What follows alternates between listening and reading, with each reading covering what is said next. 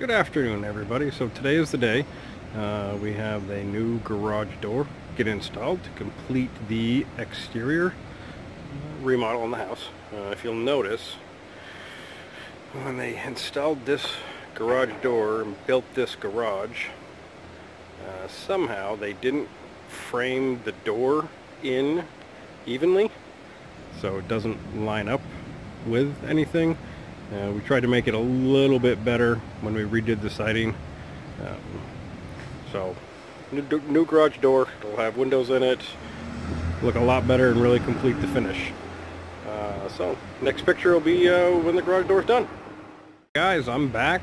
Been about 3 hours and the door is completed.